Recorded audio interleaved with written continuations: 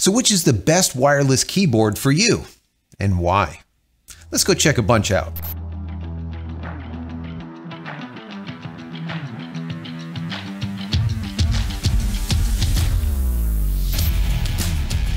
Hey everybody, welcome back to the channel. Thank you so much once again joining me for tea time. Today we have a little bit of fireside.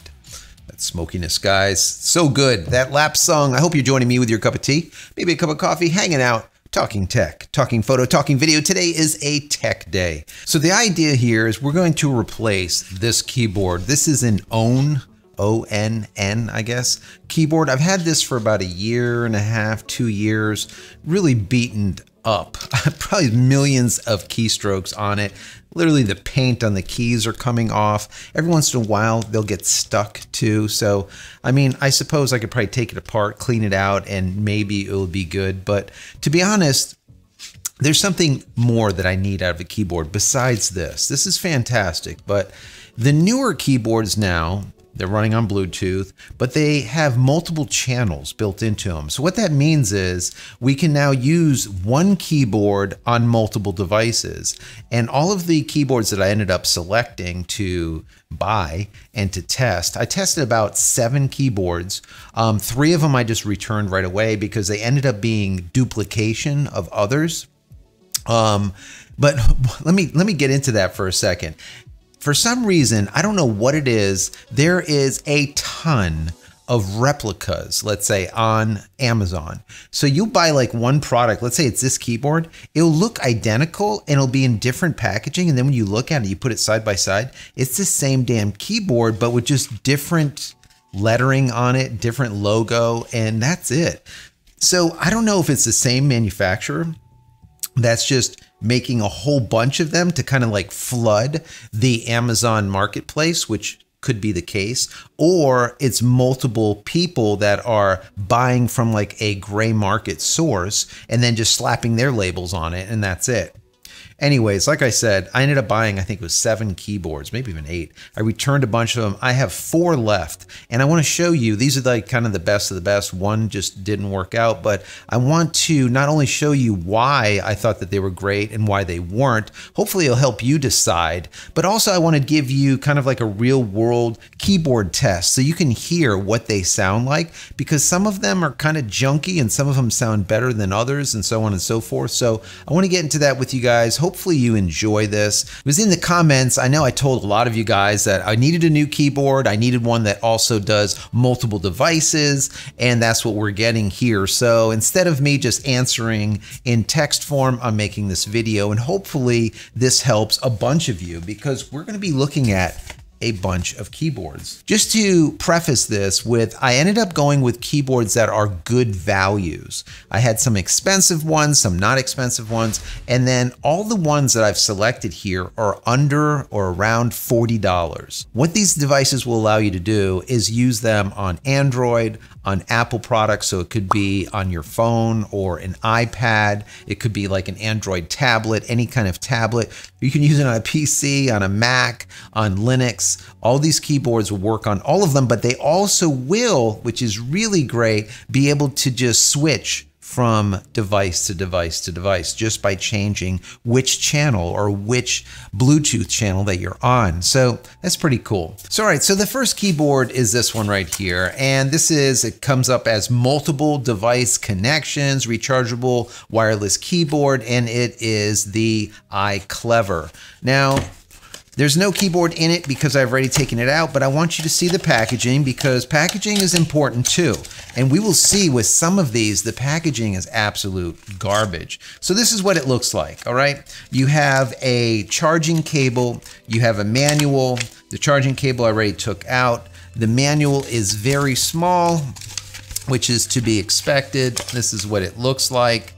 Nothing much here to be talked about. It kind of is what it is. I do like that the type on this is pretty good, so you can actually read everything. And this manual is in English. It's not in multiple languages, which I do like also, because if you're selling the keyboard in the US, put a US instruction or user manual in it. If you're selling the device in a Spanish-speaking country, well, put a user manual that's in Spanish or in Chinese or in Japanese or whatever. There's no reason to have a whole bunch and end up having this thing so massive because it has every language in it. That's just cheap in my personal opinion. Anyways, they give you this also, which is those little covers for the keyboard to keep them from gunk getting inside of them. I absolutely hate these. I know some people really love them. My wife loves these things. I hate them. It just doesn't feel right to me. They don't feel right. Now, this is the keyboard, so you can see what it looks like. This is, once again, this iClever device. And we could put this aside, and this would go right over it, like I was saying before, right on top of it like this. And I just don't like it. We're not even gonna look at that thing. I'll just push that to the side. Anyway, so this is the keyboard. Now, if you look here on the side, you have your USB seat, charging little spot. This is like the norm these days, right? You can kind of see it right in here. So that's how this goes. Now, this keyboard was really great. It feels good, right? It has like a good feel to it. Matter of fact, let me go ahead and bring in a microphone. All right, so this is the RE20. So you know what? Let's go ahead and do this. I'm gonna do this, hang this right about here. And now what we'll be able to do is you'll be able to hear me type on this.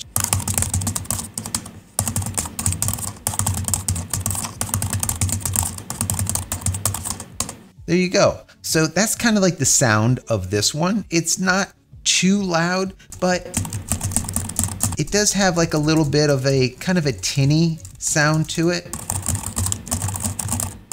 It's not bad though. It is not bad. The problem with this keyboard was twofold. Number one, I do not like, absolutely cannot stand this right here. This up, down, left, and right. I'm just not used to that because like, this is the old keyboard, right? And you have it like separate right here and they're big. And when I'm editing, I use this a lot. So when I started using this keyboard, I'm like, oh my God, this thing is horrible.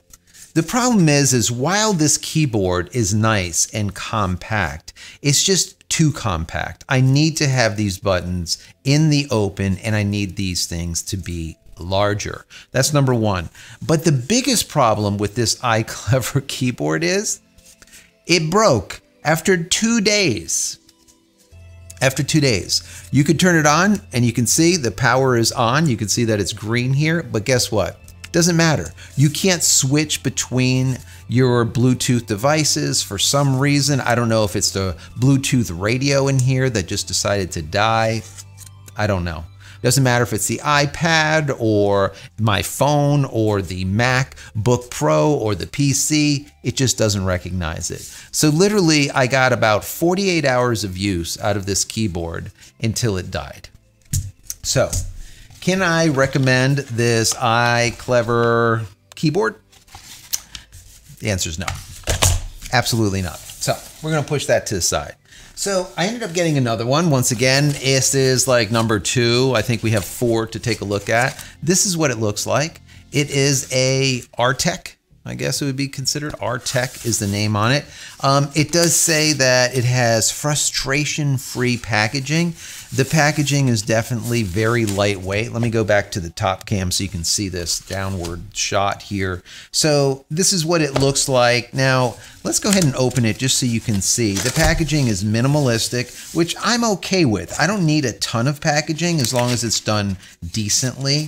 And this is what it looks like. Now, I'm gonna pull this out just so you can see it. I've tested this one out for, I think this was about a day or two, just to check it out to see how it is. It looks very similar to the other one, as you can see. It has your on-off over here. It has Bluetooth 1, 2, and 3, basically 3 Bluetooth channels, so you can switch from device. Maybe, like I said, an iPad, maybe your PC, and then maybe your Mac or something like that. So this is exactly what I was looking for. Now the build on it is not bad. You have, I would say, plastic on this side. This side has like maybe an aluminum type of feel to it, but nothing, you know, fabulous. It's not bad. It doesn't bend. It's not like really cheaply made or anything, but the keys is what I really didn't like. Now, as far as what comes in it, it does have a book. You have this little good, bad, or indifferent thing in here.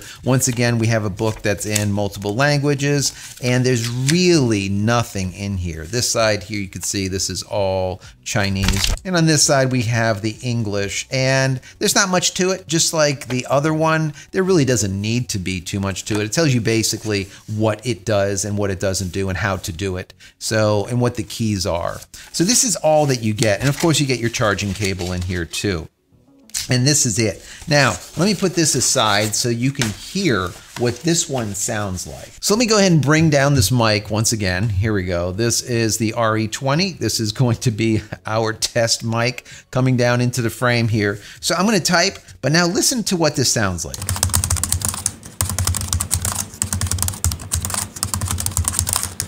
So it has like a certain feel to it that's not bad, but the problem that I have is like, even when you push like the space bar, it doesn't have a good tactile response to it. It just feels like a plastic switch. It doesn't have any click to it. And then the sound of it, it just doesn't have a good feel to the keys themselves. So when you're typing on them, it's kind of like whatever. The letters sound like this, but now listen to the enter key or the space bar. Here's a letter, space bar, enter key. You see, it's like a different sound altogether. And the enter key and the space bar especially, if you kind of tap it on the side, it just doesn't give the same equal pressure it feels. It's just not quite that great. Now, is it bad? No. Once again, this does have USB charging. You can see that right here. They all have that, and these keyboards all have built-in batteries. So it's not like you have to pull out like a whole bunch of AAAs like the old keyboards used to be. Now, the actual ergonomic of it is actually nice. I like that it sits very flat. It has a good angle to it. It's not over-angled, so you're like this. It's not under. I mean, it's pretty good. My major beef here is the keys. The letters aren't too bad, but this space bar and this enter key, it's just not great. Now, as far as switching between 1, 2, and 3 on the channels, it had no problem. And the keyboard actually worked for a couple of days. It didn't die like the iClever keyboard that just absolutely just died, and that was the end of it. The way I look at this is the keyboard itself was good, but it just didn't have the tactile response that I wanted. Now, I don't expect a under $40 keyboard to have, you know, beautiful switches in them, right? That I would pay for $150, a $200 really nice proper keyboard. Now, I have those too, but the thing is I really want something that is specific to this table that will allow me to do multiple devices. It's nice and thin. I can move it around easily. So having a big keyboard, like I would call a gaming keyboard with the clicks, you know, and I mean, that's great and all, but if I'm on a stream, I don't want you to hear clack, clack, clack, clack, clack, clack when I'm typing to someone, right? So I want it to be a little bit softer, but I still want to get that same tactile response. So that one was okay, but still not the one. And that is, once again, the Artec. Now, I ended up picking up this one right here by Cinda, right? So let me go and see if that will zoom in there. There we go. Cinda. I guess Cinda is the name. Now this is one of the keyboards, like I was telling you guys before. Matter of fact, let me get this top-down shot again here, just like that. This was once again one of those keyboards that I was talking about earlier, where I have another one that I'm going to show you in just a minute, that is literally the same keyboard or pretty damn close to the same keyboard. So just like the other one, we have this little key protector. I really, once again, don't like them. I'll just put that aside.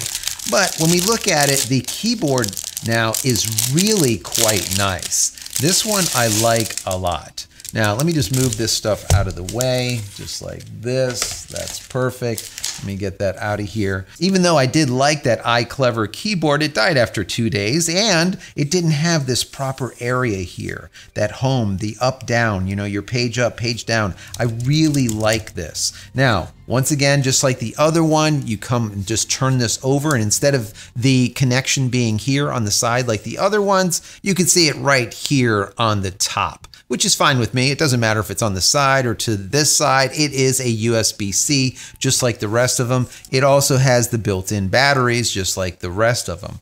But this one feels much nicer. Now let me go ahead and bring that microphone down again so you can hear what this sounds like. Now this is what the keys sound like when you push them.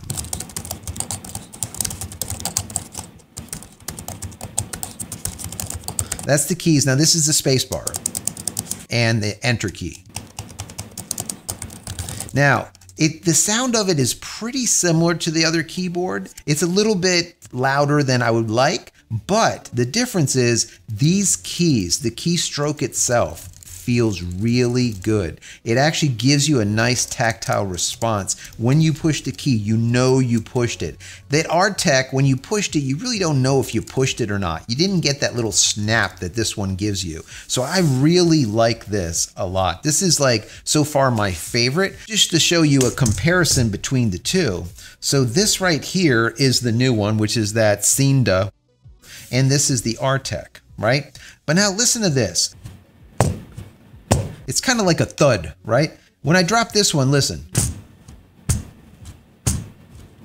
It's like a rattling mess. This is this Artec one. So, and that kind of makes sense because it just has a cheaper feel. This feels like rugged, heavy duty type of feel to it, even when you push the keys. This, when you push the keys, it's like, it's not a good response. It's almost like the keys roll over on themselves instead of actually getting a good full tap, let's say. And like look, if I'm pushing here, you see what that sounds like? And then if I push on this one, you can actually feel the key fully depressed. Compared to this, it's kind of like flat. You don't really know, did it go through, did it not, you know? Whereas this one, you can feel the little snap. Even though it's not loud, you can feel it. So I really like that compared to this. And definitely, this just sounds just cheap, like stuff is rattling inside. Not great. Now, the next one that I want to show you, let me switch this back up like this. So, like I said, I like the keyboard that Aztec or whatever, or Arctec, or yeah, it's called an Arctec. The keyboard itself is okay, but like I said, it just, you hear that? Can you hear that? It just sounds cheap and rattly. Listen to this one.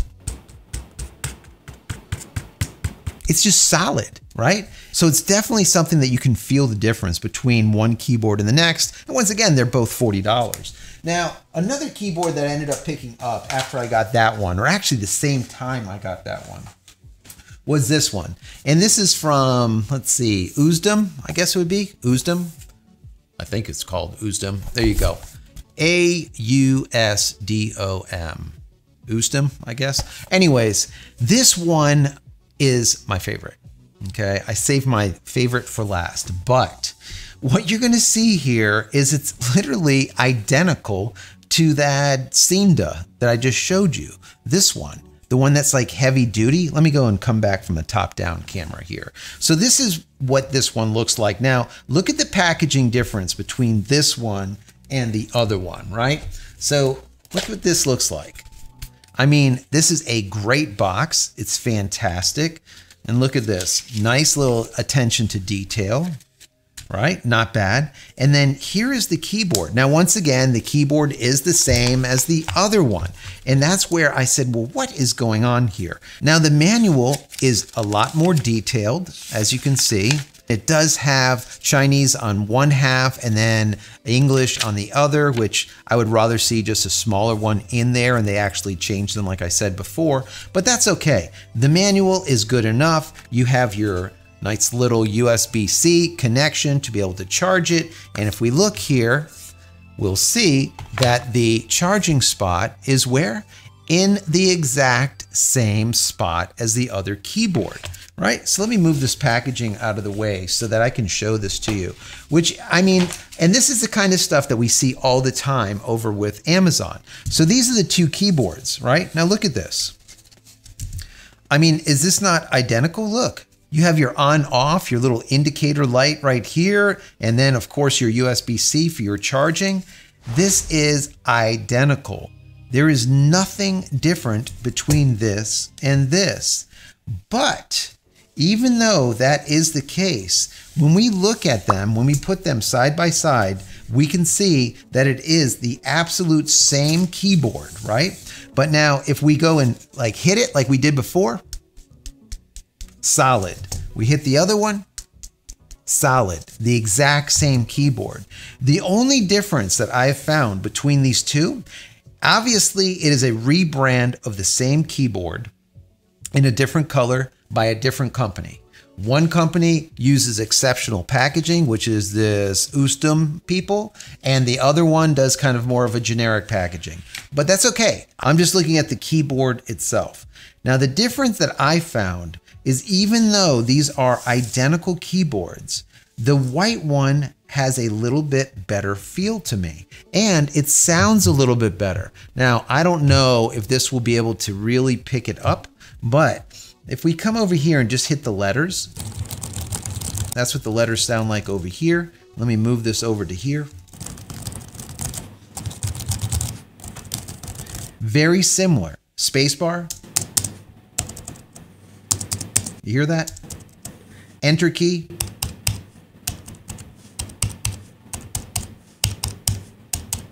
Something about the white keys, they have a little click or an extra click to them. They just feel a little bit better. I feel that it's as loud as each other, but these white keys just feel better. Why is that? I really don't know. Now, are they different? They probably aren't, but maybe the keys themselves in white, they're probably not painted white. It's probably a different lot, a different dye lot from these keys to these keys, and maybe these are just better. Or maybe the mechanism underneath them are different. I don't know. I really don't know. But this white keyboard feels better to me. It has a snappier response. You really know when you make that click, whereas this one is a little bit softer. I would say the gray one is a little bit more silent than the white one, but the white one gives you just a better tactile response when you're typing.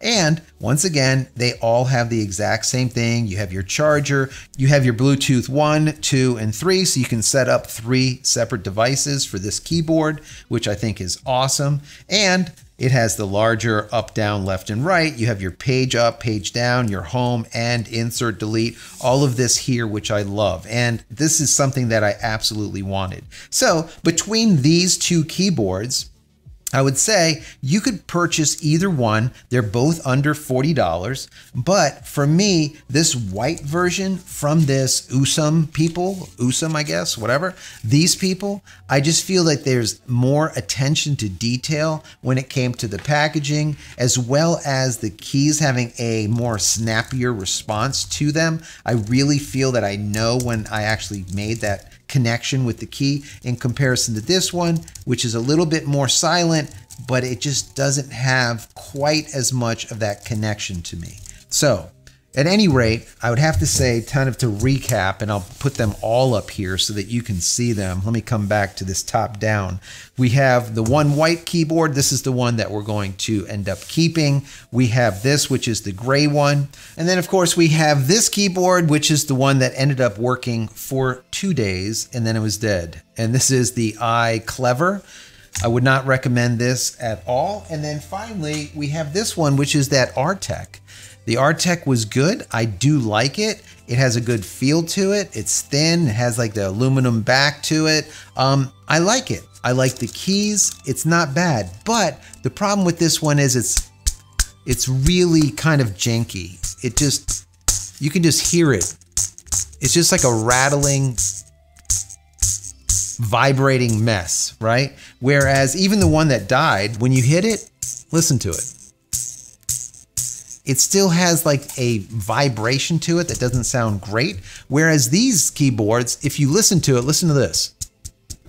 It's a big, when you hear this, I mean, it's a big difference. These are solid, right? You can hear it solid. It's not this janky type of, I don't know, like vibration. Just kind of junky. So while all of these are good keyboards, I would say steer clear of this iClever. I mean, if a keyboard dies in 2 days, I have a problem with it. If it sounds like this,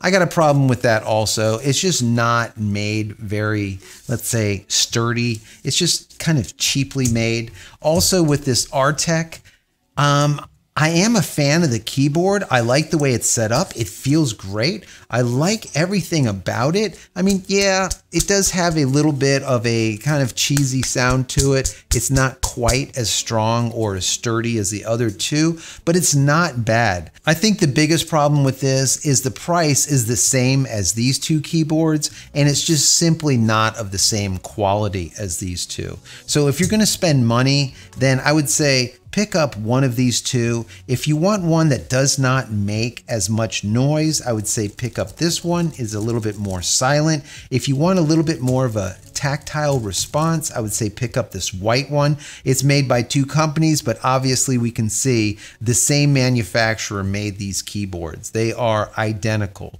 These are obviously relabeled same exact keyboard, but we know that there is a switch difference or a key difference between these two. And that is really about it. Everything else is identical. So anyways, guys, I hope you found this interesting. For me, I just think that your work area is like your sanctuary. If you have a work area that is conducive to work and you want to work there and you feel comfortable and you feel like you can get a lot of work done and everything is smooth, I think that your productivity is much better.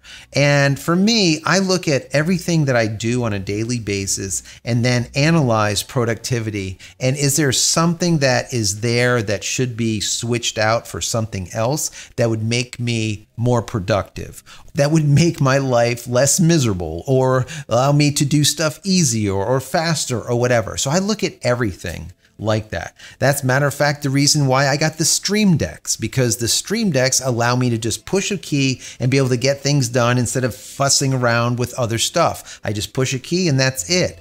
The same reason why I use these mice. This right here is a Logitech. This is a G502. I have the exact same G502 in wireless. Some people will be like, well, now that you have a keyboard that you can swap from device to device to device by just clicking it, why don't you get a mouse that matches it and then you can go from device to device to device with the mouse? Yes, that works. And I think that that's fine. But for me, I love these mice so much, I would rather have two of them. So I have a wireless version and then I have a wired version. Once again, it goes back to productivity. This thing has about 12 or 14 different buttons that can be clicked, which is just sick. And then I use this all the time for editing.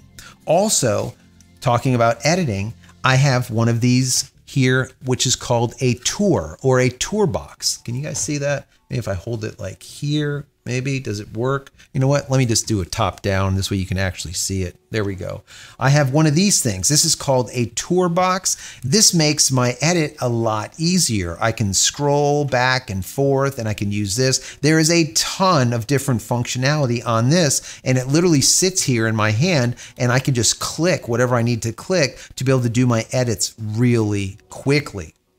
So these are the type of devices that I have that I think that maybe some of these would be interesting for you to look into. If you're interested in any of that type of productivity stuff, let me know down below in the comment section, and I might put together some more videos about it, because I know some people wanted to know, like, how do I do my show notes? What do I do for this, that, and the other thing? You know, maybe I'll get into some of this, once again, productivity type of stuff in the future, if you are interested in it. Anyways, I will put the links down below in the pinned comment as well as the description, and also tell you exactly which one is which so that you can click on the one that is better for your use case. Also, if you enjoyed this, even in the least, throw this video a thumbs up, share it with your friends, family, colleagues, and Reddit and everywhere else. Also, if you are a subscriber, thank you for being a subscriber. If you're not, please consider doing so. And if you are, click this little button over here so when I go live and when a new video comes out, you will be notified of it immediately. If you want to just say thank you for all of my hard work, there's a thank you button right down here that you can click. That would be great. Give $1 or $2. If not, that's fine. Consider becoming a member of the channel. I would love to have you. We have a bunch of members now, and I'm starting to do new things for the members. I'm going to do some members only things coming up soon. Stay tuned for that. Also, if you're looking for a VPN or faster internet speeds or maybe better reliability, check out Speedify. We've been using them for over 2 months now, and they've been working out fantastic. Matter of fact, every live broadcast I do, JC Lives, they all use Speedify because I don't go down when I'm using it. Anyways, check them out. They gave me a promo code, which is JCristina. You get 20% off, or you can simply click the link down below in the pinned comment as well as the description, and you will immediately get 20% off. It will take you right where you need to go. Finally, head over to my website, JCristina.com, where you can find all the photography tools I've invented for you and me over the years, and hopefully there's something there that you might like. And if there is, please pick them up and support me and my family. That's it, guys. I'm out of here for another vlog. Many blessings to you and your family. Stay safe, stay healthy, and we'll see you in the next one. Love you all.